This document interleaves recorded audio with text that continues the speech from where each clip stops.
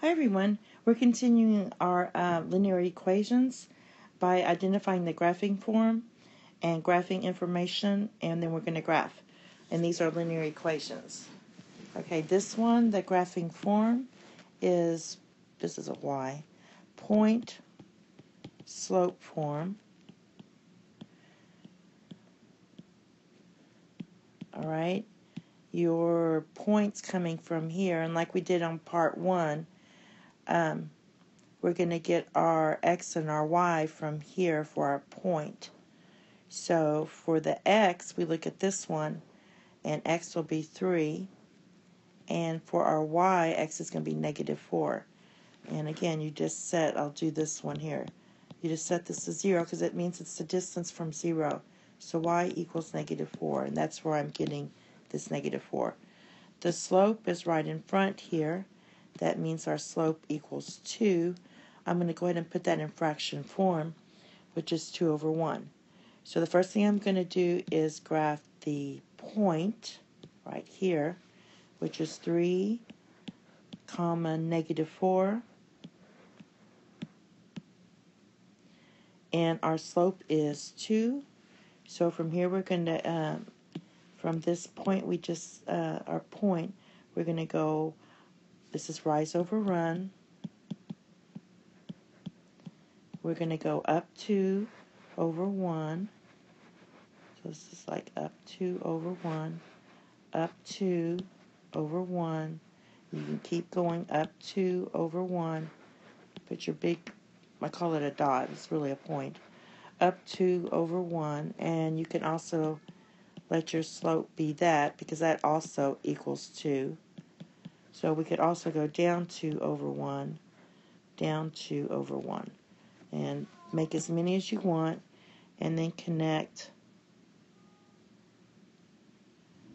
the line. It's supposed to be straight, and there's your line. Okay, the next one is in standard form. It's the graphing form. And in that case, what we usually do is get x and y intercepts. And what I do is I just write my x and y here, and I put zeros here. So I want to know when x is 0, what is y, because I want to get my intercepts. And I'm going to put the 0 here. So when x is 0, I'm inputting 0 for x. Then 4 times 0 is just 0, so you can cross that out. Divide both sides by negative 5, and you get y equals negative 4. Now, when y is 0, this one, I'm going to write 4x minus 5 times 0 equals 20. That means this part goes away. You divide both sides by 4. The 4's cancel here, and you get 5. So I'm going to graph my x-intercept and my y-intercept. My x-intercept is 0. My y-intercept is 0, negative 4. 1, 2, 3, 4. So there's that point. And my y-intercept is 5, 0. 2, 3, 4, 5. And then you just connect the dots. And there you go. And there's your line. The next one is slope-intercept form, which is easy. I'll just write slope-intercept form. This one's nice because you always put in the calculator. Alright, but our slope, therefore, is negative 2/3. And also, just recall this can be written as 2 over negative 3. Both of that is negative 2/3. And then our y-intercept, you can write it this way, equals negative 6, or I prefer to write my y-intercept like this, which you'll have to do when you get to pre-calculus.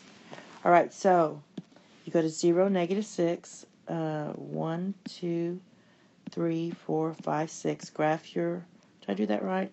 1, 2, 3, 4, 5, yeah. So this is 0, negative 6. And then from this point, we're going to go down 2. Let me erase this. That's how I don't like to put it. From here, we're going to go down 2, and then to the right 3. As you see, we don't have any more room to go down 2 over 3.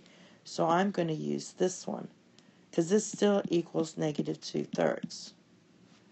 Doesn't matter where you the negatives they just put on the outside. So I'm going to, from here again, I'm going to go up to the left 3. The negative means go to the left or down. And since it's in the denominator, it means to the left.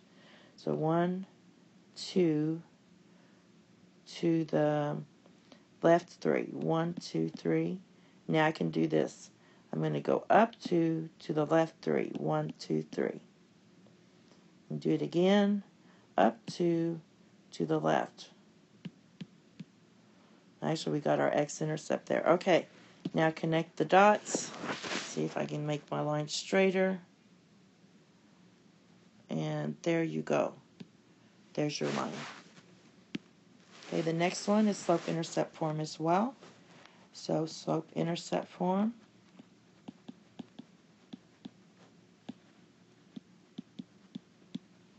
My slope is -1.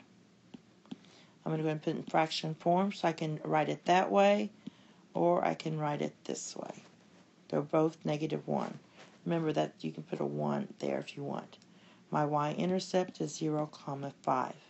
Or you can write it as y-intercept equals 5. So first of all, I'm going to use my y-intercept, 0, 5. X is 0, y is 5. And then I'll go ahead and use this one first. That means go down 1 to the right 1. Down 1 to the right 1. Down 1 to the right 1. Or if I use this one, that means I'm going to go up 1 to the left 1. Up to the left. Up to the left. And then connect it. And that's like a airplane descending when you have a negative slope. The slope is negative. All right. Here we have standard form, like we did in the previous problem. I suggest you really pause the video and try to do it on your own. I go ahead and do my little tic-tac table. And I need my x-intercept and my y-intercept. So I'm going to plug in 0 for x first.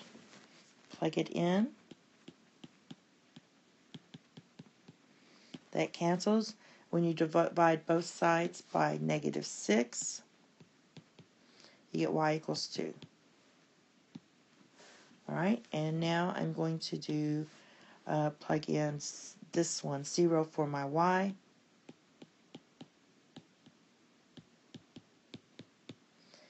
This cancels. And then I'm just going to divide both sides by 3. And when you do that, you get x equals -4. And I plot these 2 points. My y-intercept is 0, 2. My x-intercept is -4, 1. -4, 0. And then just connect the points. You have a positive slope. That means the airplane taking off.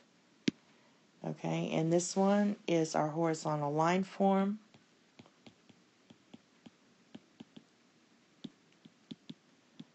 Again, you can rewrite this as y in slope-intercept form.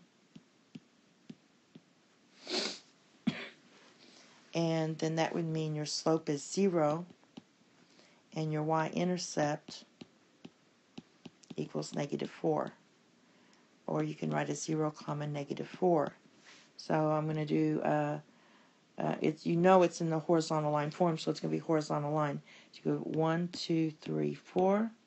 The slope is 0, so we're not going up. And you just draw a horizontal line through the y-intercept. Okay? Thank you, and have a nice day. Bye-bye.